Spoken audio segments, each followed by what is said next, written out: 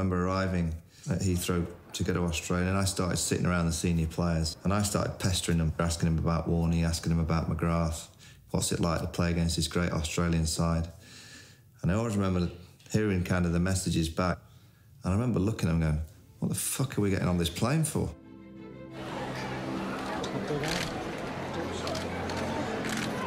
They're new to Australia, so I think they play, probably 2 matches between them. So very inexperienced, but a lot of raw talent. They hate us, simple as that. And we, are not that fond of them either. I don't care how we get on about anybody else. The only series that really matters is the Ashes. Doesn't matter how you go against anybody else. Does not matter.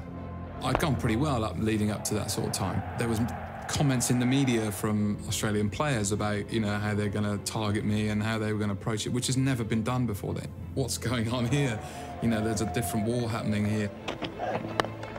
It's in the air. That's well taken. Justin Langer. Point. Michael Vaughan standing his ground. Justin Langer caught me at Adelaide. Steve Buckner is the man at the bowler's end, and he's calling the third umpire. As soon as it went upstairs, you kind of laughed inside and I'll get away with this. That to me is out. That's straight into the hands and out. It was caught. It was out. Not out. Michael Vaughan.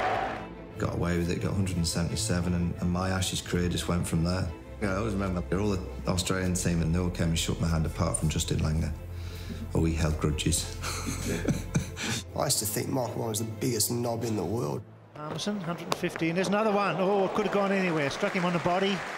I remember in 2003, we'd struggled our arse off, and we were about 60 or 70 at lunch, and that was very unlike Haydos and I. It's a better shout, better length too.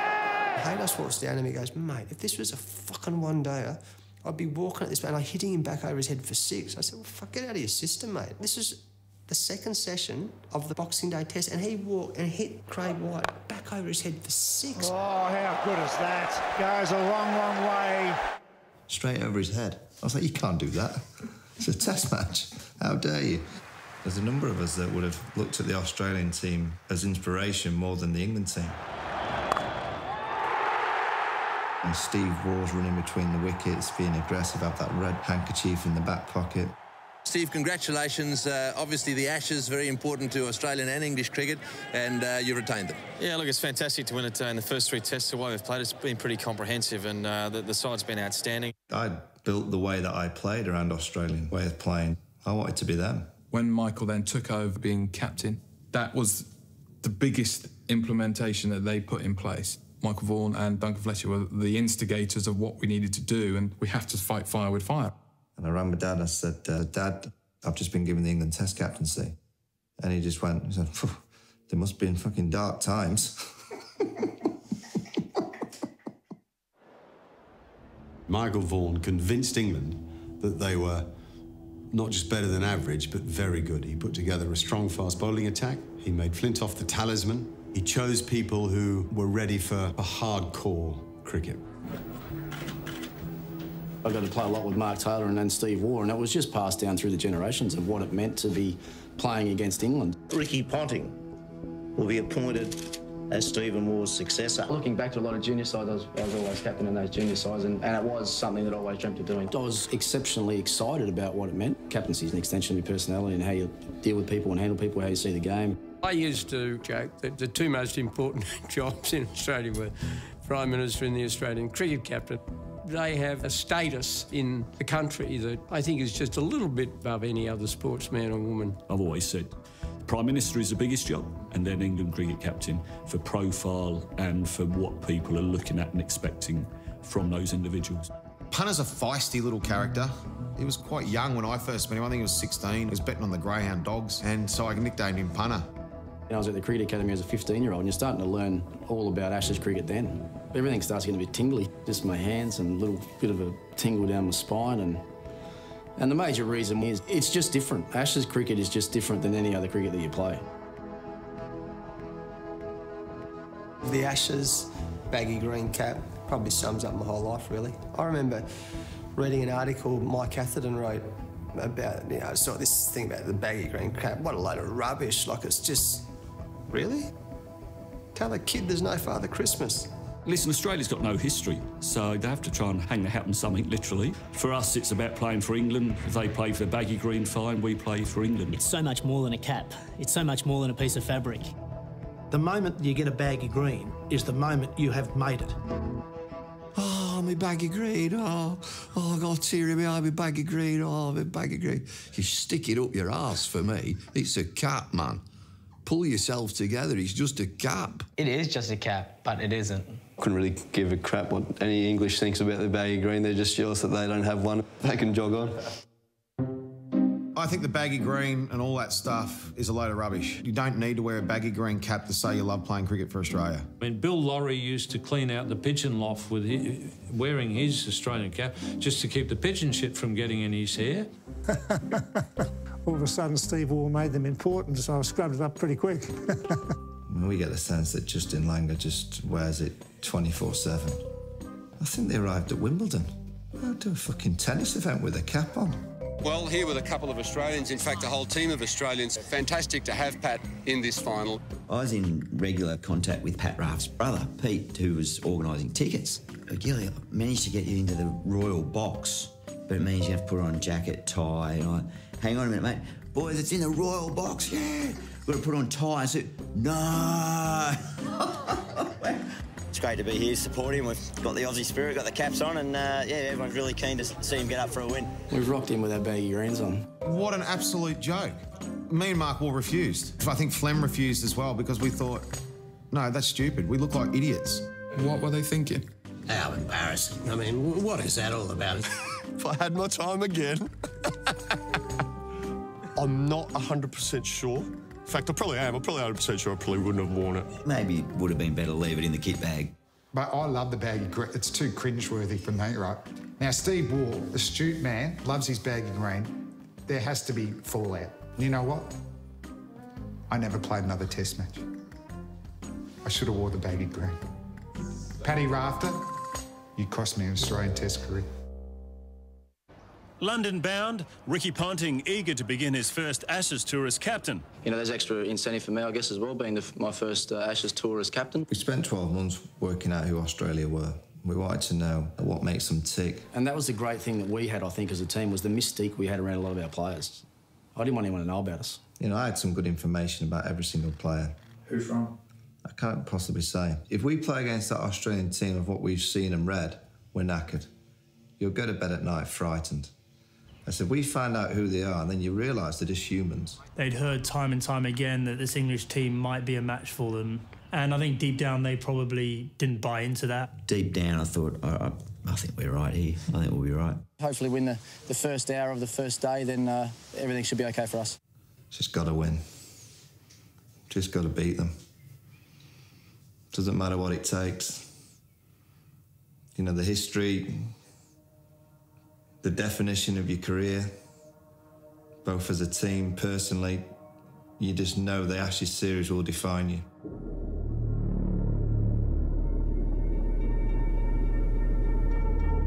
Tension and the build-up to this game, something I've never before seen, or felt for that matter.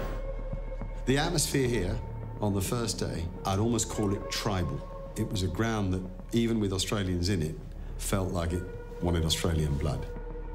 Yeah, you're nervous. Oh, you're probably more nervous for an Ashes test than any other. And then the moment you get your blazer and your cap on and you walk through the long room to toss up and the roar for the Ashes, now the England captain's walking out and it's a roar, he's like, oh, shit, here we go.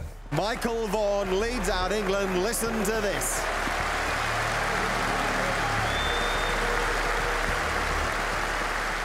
That was your moment as a captain. That is one of the skills of leading an Ashes team, is like, can you act at that crucial moment when the cameras are on, it's glaring on you?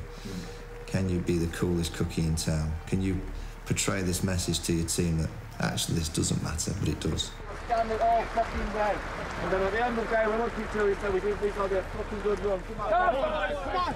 Those two opening batsmen will have felt a twinge or two of nerves. Here's Hamilton. Steve Hunt runs and bowls the first ball, flies past. But what happened next was unbelievable. The slips start walking at me, the point starts walking at me, bat pad walking at me. And like, these guys are all over us. And Haydos walks down to me and goes, mate, these boys are serious, be sharp. Steve Armour, and the message just being bowl as quick as you can, mate. Whoa. And then Ados got hit for the first time that I can ever remember hitting the helmet. Hold him! That's the line from Hogarth. Ricky got cut under his eye. They all came in and swarmed like a pack of dogs. I'd never seen that from an England side before. Ricky getting hit on the head. Really? No one hits punter in the head.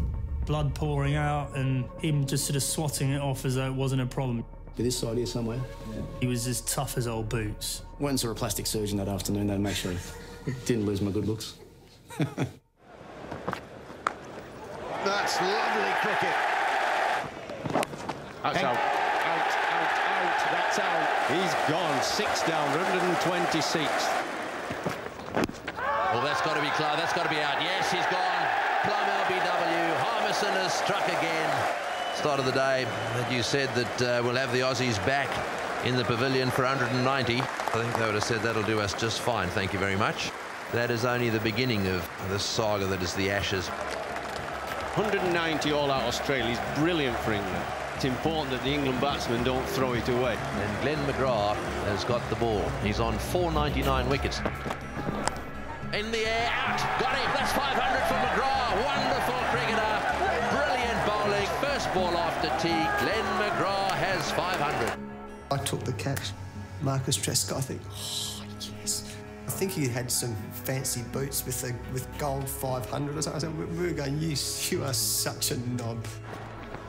Bowl him! McGrath is on song here at his very best. Oh, Flintoff gone too.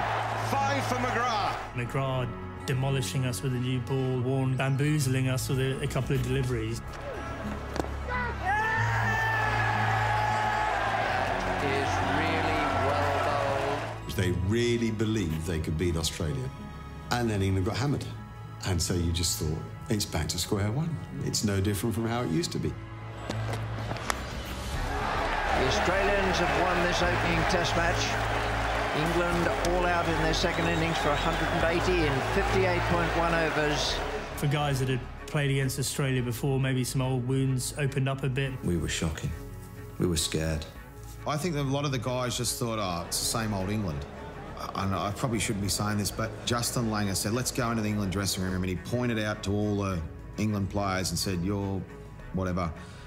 And I just thought we're a bit too cocky. Went into their change rooms to sing our team song at Lord's. Late into the evening, they'd all cleaned out. Hey, the easy beats and throwing beer everywhere and drink. Oh, God. Fucking arm in arm, we're lifting each other up. And then it's the song, and underneath the Southern Cross of sand, a sprig of wattle in my hand, a native of our native land, Australia, you fucking beauty.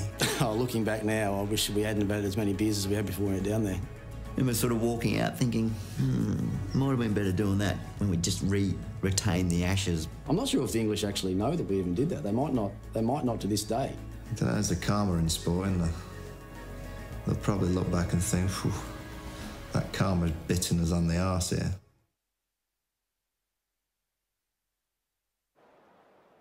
Glenn McGrath rolling around in agony here. He stumbled on a cricket ball that was lying loose on the outfield. I was going, no, not slower, no. You want to grab, and he stepped and he fell. And this is just before we're tossing the coin, remember? And he's out. And that's like, fuck. Look over at the Poms and they're all dancing. I've never seen a happier England team. I realised, I reckon, before I hit the ground that I was out for this test match. Michael Vaughan and Ricky Ponting were ready for the toss. Here it goes. I remember going up to punter saying, mate, please just look at the pitch. It always turns, we bat first, and McGrath rolls his ankle. Surely now we're going to bat. We'd made our mind up pretty much a day before. There'd been a lot of shitty weather around it. Heads is the call. It is a head, Ricky. Heads it is. And it's a head. And my eyes are go, oh, shit. I go like this. We're going to have a bowl this morning, mate, with the overhead conditions. We'll bowl. Hello. Toss has been won by Australia. They've chosen to bat first. And in my ear, no, the Australians are bowling first. They're putting in the bat. We'll see you after the break. The only way we could beat Australia is batting first, getting a score and potentially just giving them a tricky chase in the last innings. I couldn't believe it. Oh, look, I still think I made the right decision.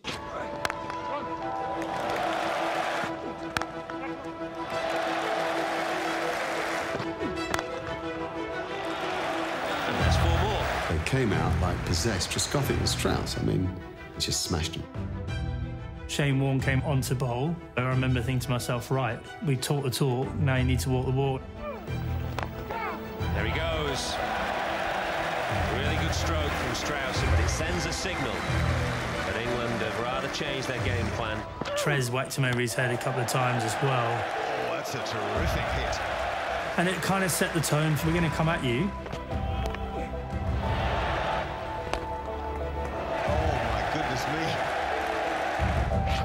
There's another bouncer, it's in the air, it's gone for 6, it's a big 6, it's gone back miles.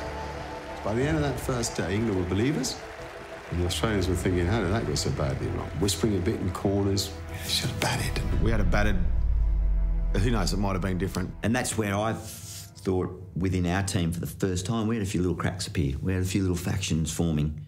With 2:35 to win the game for Australia, Michael Vaughan calls Andrew Flintoff into the attack.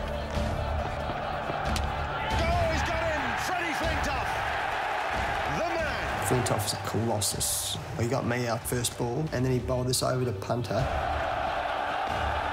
that's so close!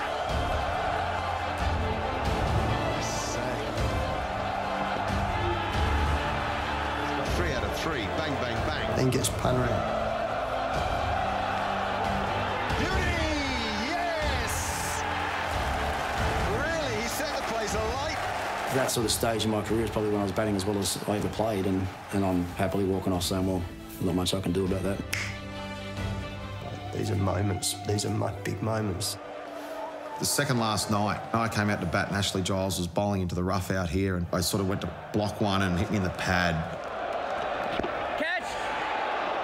Fielding at City Point, I thought, I've got to say something to him. And I said, come on, Gilo, he's really struggling against you here. And I sort of just stopped and said, Straussy, you're kidding yourself, mate. Just these two eyes turned to me and went, mate, there's only one guy struggling around here. It's you, you fucking shit.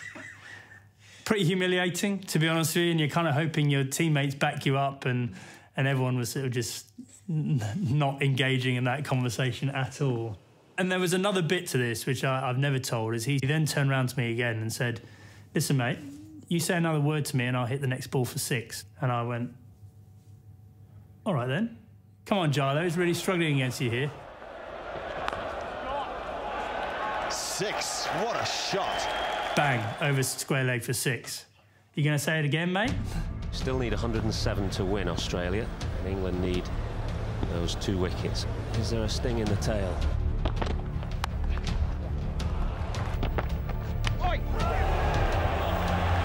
Warney hit him everywhere, Brett Lee was hit everywhere. Whoops, there it is. Oh, he's hit him hard, yep. Jeez, Bingham took some bruises. Got him! Well done, Flintoff! Warney played incredibly well, actually, and then trod on his stumps. Once again, little things that happen in games, you think back, so how has he done that? How's that happened? Oh, inside edge for 4. England supporters, head in their hands. And then it gets closer and closer and closer and closer, and it's like, oh, so close. Close to unwatchable, if you're English. Boys steered that on away. Oh, and there's a dive down at third man. As soon as he spilled it, I went, fuck, that's it. We ain't getting another chance. I thought, we're gone now. We can't come back from this. Being able to lace this cover drive, I thought, that's game over, but there's a deep point there. 2 metres either side, it's game over. So close, so close.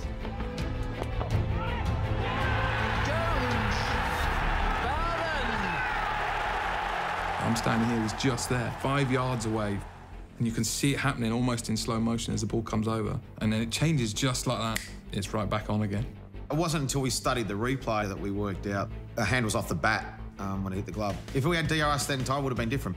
DRS, unlucky, unlucky. Get on with it. It was late night. I think still at school the next day and just watching it and thinking, this sucks. That was the first time I actually felt what it was like to be a part of an Ashes team but not be a part of the Ashes team. One of my abiding memories will be Freddie Flintoff going up, putting his arm around Brett Lee. And when we talk about enmity, but actually, it's not enmity, is it? There's an underlying love within cricket. It says a lot about Freddie. He'd taken what it all meant in the enormity of the event, Ashes cricket. All those memories that have haunted English cricket for decades were just beneath the surface. And so to get one over them, it suddenly transported us into a completely different place. It's cruel, really, I think, to get so close and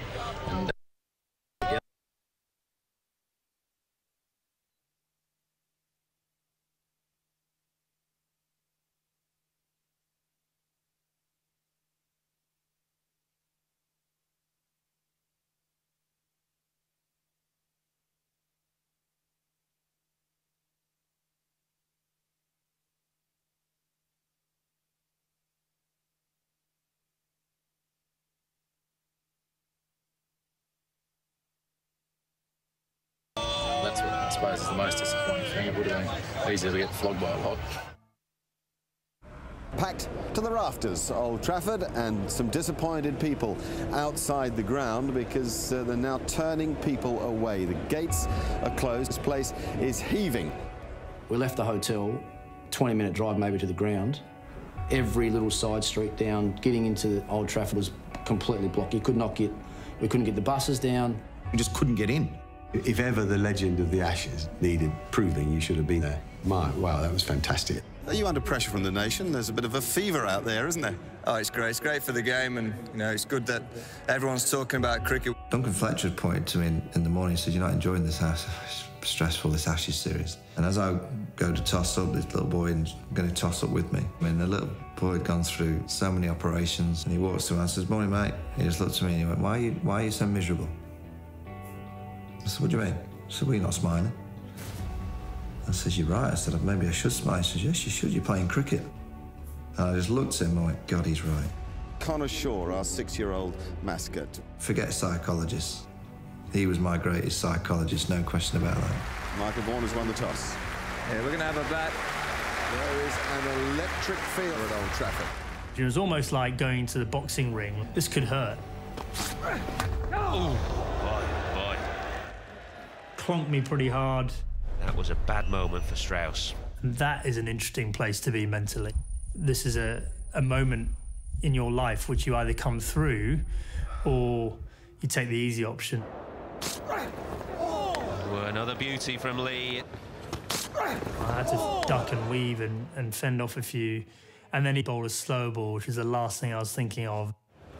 Brilliant from Brett Lee. Wonderful piece of bowling. Australia have the breakthrough. Yes, out! 600 Test match wickets for Shane Warne. The 600th wicket was just arsey. Popped up, thanks very much, job done, and it was like, you are kidding me, you know? This is not fair. No wonder he's got 600 wickets when he gets those. It's a lovely shot from Vaughan. That was a beautiful shot. Listen to the roar, it goes up. That's Michael Vaughan's 15th century, and he's 4th against Australia. An Ashes century. Straight away, I don't know any player that doesn't go in history. It was back to Michael Vaughan that we needed, and it made the difference. The atmosphere defies belief. And who has it in them to draw blood in the Ashes series? And that went flat and hard. Oh, that's another magnificent strike. Well, that's a beautiful shot, and that is Ponting's 23rd century, and it's his 5th against England. That's very well played. You know, you hear all these great things about entertainers, whatever. I just wanted to score runs and I wanted to win games.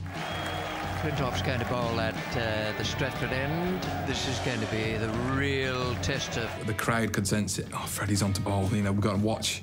Something's going to happen. And slip, one of the two.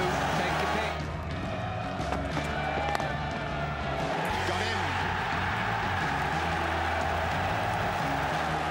That was the first time I felt truly under siege from an opponent, wondering if I was a fraud, whether I'd faked it to get to that point in my career. I was gone in the head, thinking, they've got me. There's a little appeal. He's given it out! Out! Imagine what Ponting is going through now.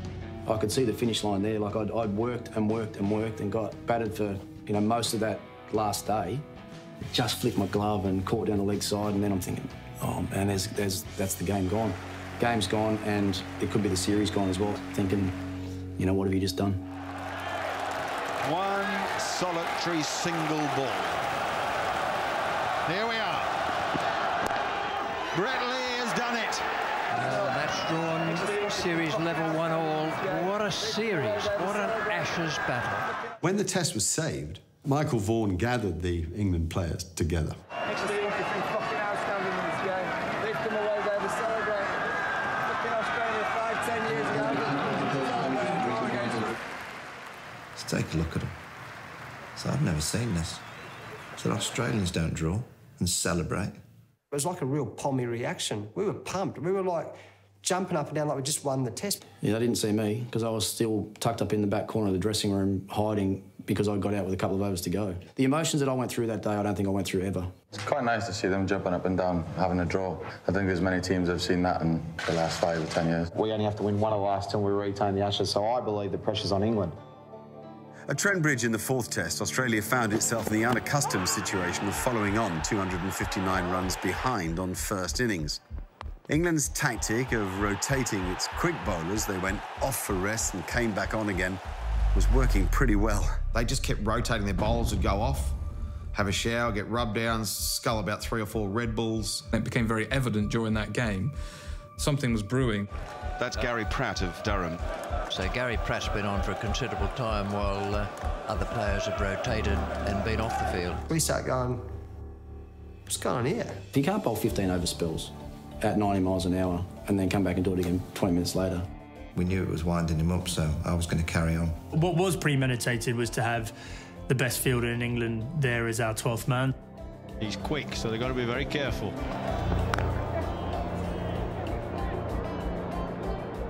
Quick. Oh, he's gone, I think.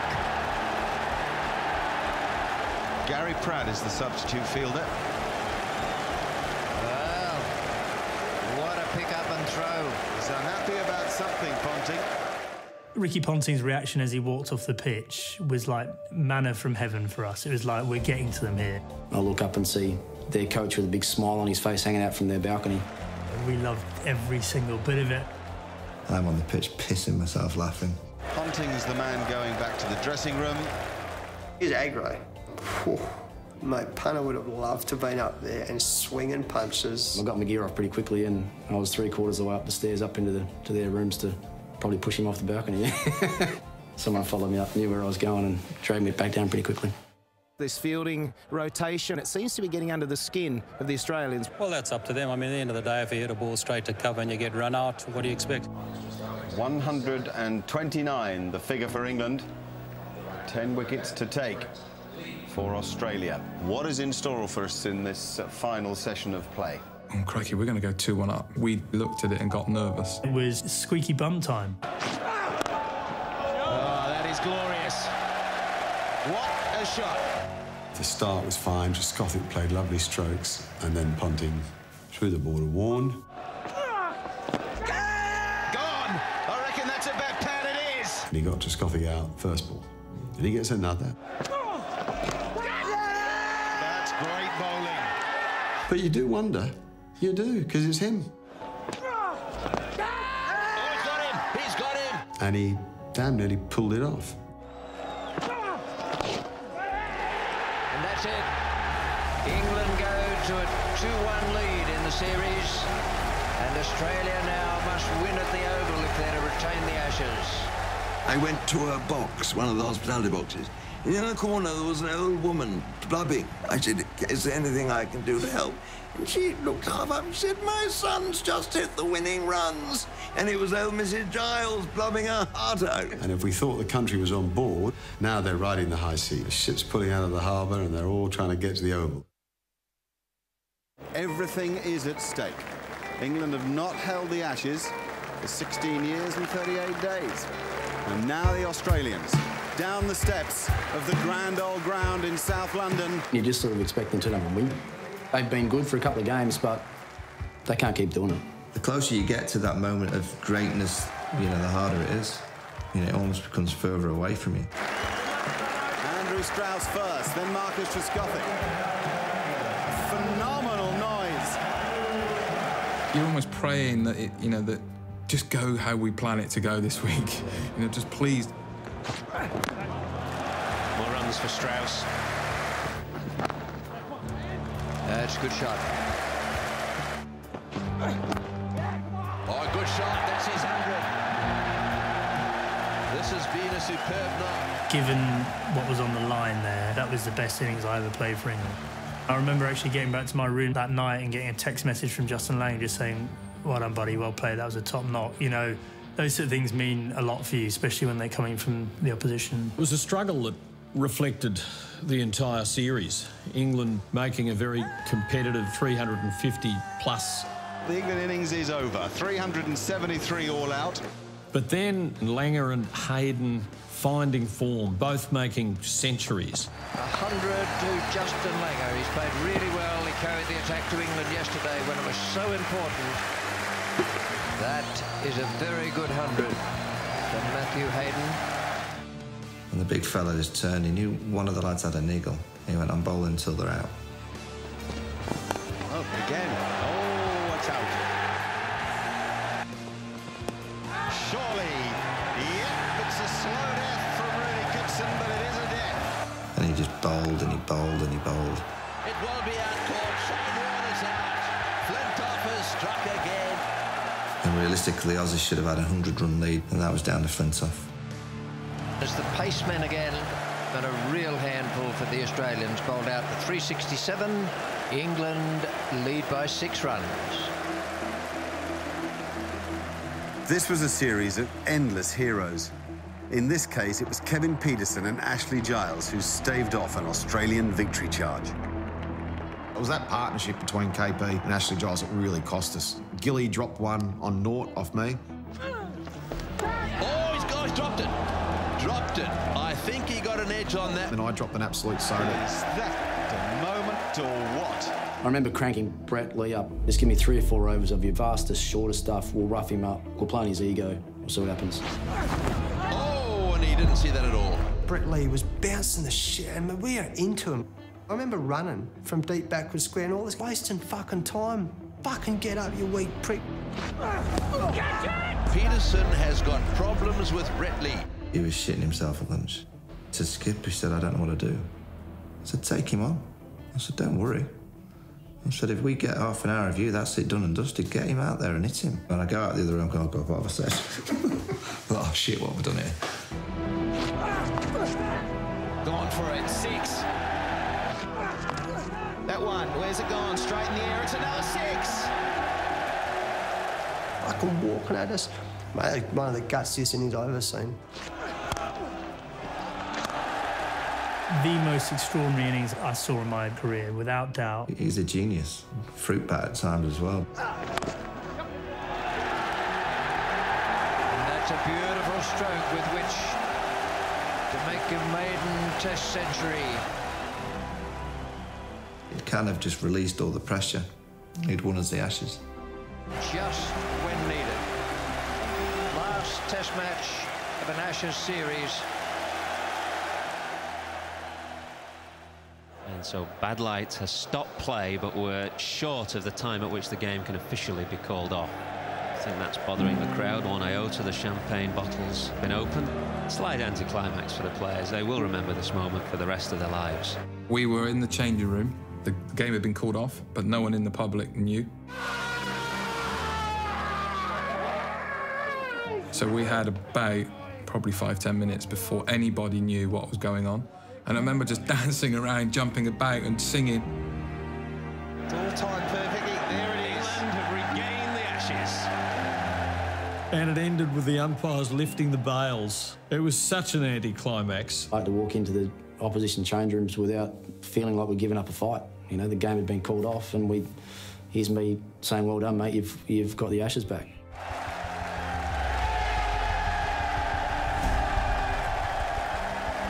It didn't really hit me for a few years.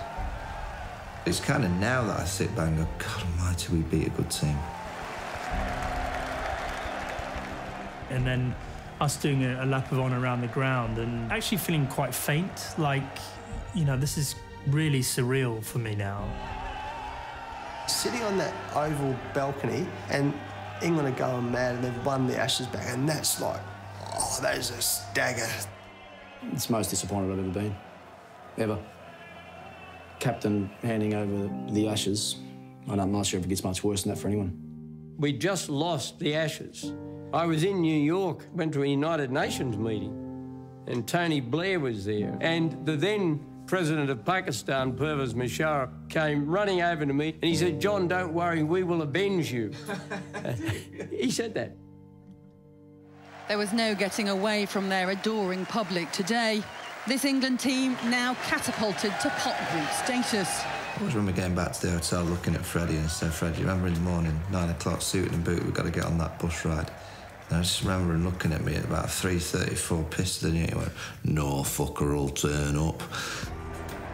One of the best lines I've ever heard was from Freddie. He said, what did you have for breakfast? He said, a cigar. You get to Trafalgar Square, again, there's thousands of people lining up. OK, I'm still buzzing because this is great and this is so enjoyable, but I'm just starting to feel a little bit ropey now. And then heading to Downing Street to meet the Prime Minister with a load of guys less than sober was never going to end well. Incredible. What was it? Was it a late night, was it? It was, if I say a few of the players I haven't slept as yet. I'll let you decide which ones. Right. The level to which this country lost the plot about winning the Ashes in 2005 tells you how important it was to win the Ashes. And it actually took the country by the sword and colours. It really did. You could argue probably not great for English cricket, because I think it was almost inevitable that we got caught up in our own publicity. To be a truly great team, you have to do it time and time again over a long period of time.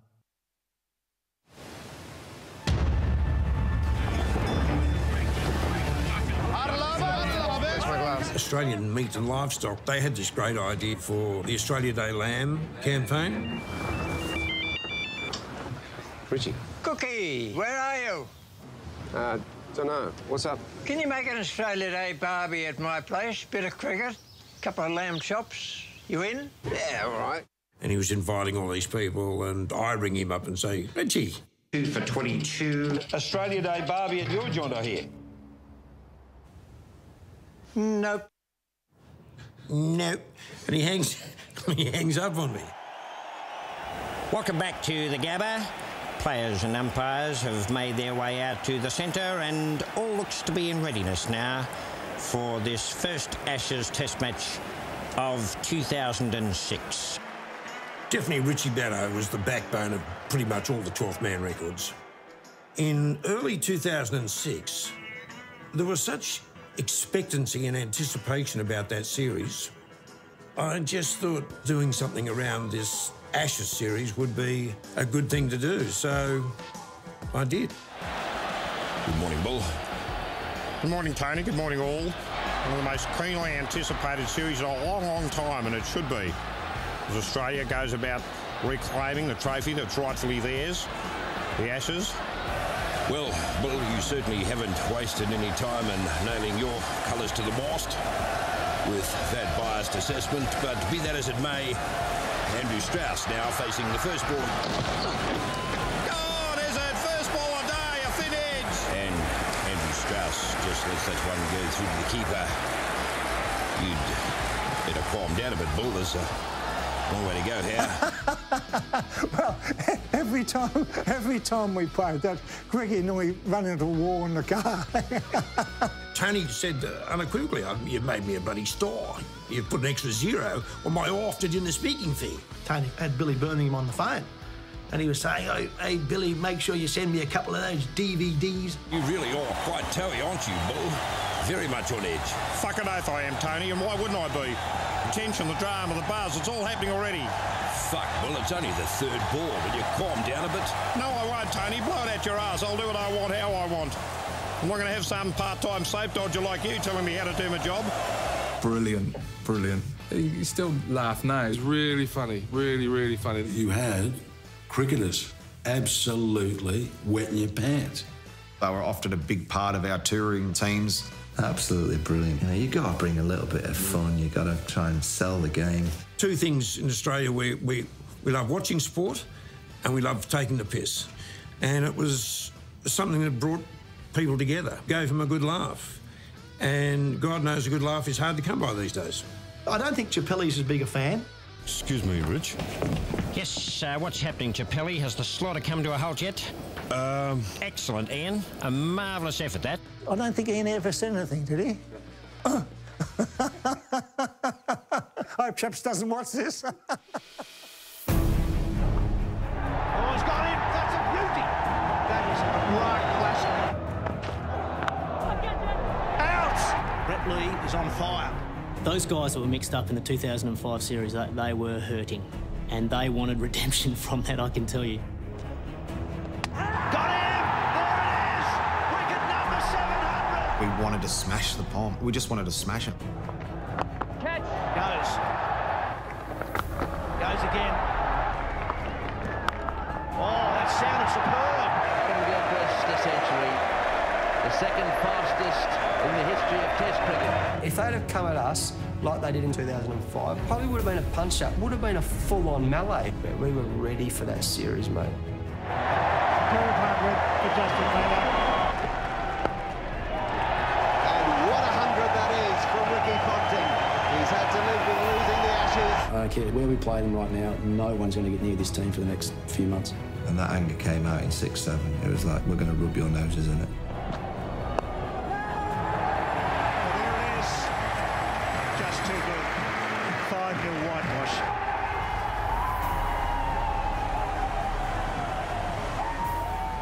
That night, Andrew Flintoff, James Anderson and Steve Harmison came into our room. Right, boys, time for the song. Mate, this is legendary. We want to be in for it. This is England captain. I'm going to sing. I'm going, mate, fuck off, you're out. One of the Barmy Army goes, that was an absolute disgrace. You should be ashamed of yourself. I've never felt lower. What'd you say to him? Tell him to fuck off.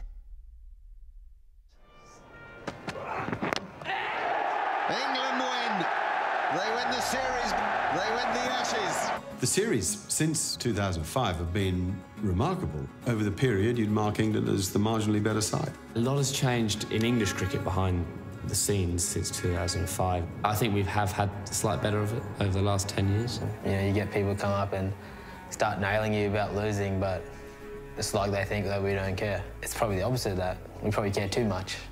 England have had the better of it. Australia produced an amazing 5-0 whitewash from nowhere, driven by Mitchell Johnson's bowling. That full, it's fast, and it's fifer. Mitchell Johnson, what a series he's having, 28 wickets. As Hadj just said to me, we got him back, so it's a fantastic feeling. And England made you work for it today too. Yeah, it certainly wasn't given to us easy, but we expect that. We've known from day one that, you know, playing against England's always tough. Ashes series is where people will gauge the health of cricket in your country, deliver or expect some pretty harsh criticism on the back of it. Two things matter. You've got to give people an equal opportunity to play the game, and you've got to ruthlessly reward merit. And I think the fact that you're getting more women playing cricket has changed the game for the better. When I was younger and growing up, I watched a lot of Ashes cricket. I don't think there's any other contest like it. It's true Test match cricket in its most competitive form. It's probably since 2005, watching the men's Ashes. I've always thought how special it would be to win an Ashes, and I remember feeling quite emotional when I knew we'd finally got our hands on that trophy. This really important era, I guess, of women's cricket and women's sport around the world. There's a really strong fight between our nations to lead the way in that sense. For some reason, whenever you play Australia, everything seems to be worth more. Unless you've played in it, you won't be able to explain that feeling of walking on the pitch playing against the Australian team.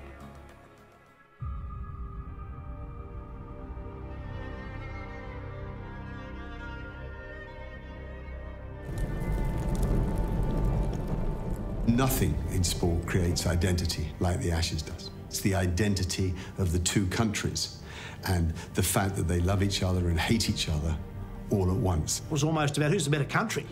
If you've got the Ashes, you're the better country. the cricketing relationship between England and Australia has contributed to the political and social relationship between the two countries. I think cricket binds. It's one of those relationships that has its hot and cold periods. Some of the patronising attitude of some of the English to Australians, some of the chip on the shoulder of some of us, I think it's gone. But don't underestimate the almost father-son sort of intensity of competition. Is certainly the most important series and the one you want to play in and the one you want to do well in. It can be a rollercoaster ride, Test match cricket. As soon as you throw the Ashes on top of that, it gets emotional. Giving me goosebumps sitting here now. What matters to me is playing for the flag. When they hand you those sweaters, it's quite an emotional time. The deep-lying history with the convicts adds a little bit into the mix. That's why the kind of the friction with the history works. And it's a common thread. That's a tie that will be there forever. And we act like we're the biggest enemies in the world, but actually, I haven't met one bad one yet. The amount of times we walk down the street and some bloke just comes up and goes, just make sure you beat the Poms. Just make sure you beat the Poms. That's all we're asking. And we're like, mate, we're doing our best. Reputations, there's no doubt, are built and forged on what you do in Ashes cricket. There's nowhere to hide. You can either swim or you can sink. Two great teams, two great nations. We just got to make sure that we preserve it. The biggest rivalry in world cricket, there's no doubt about that. A rivalry forged in fire.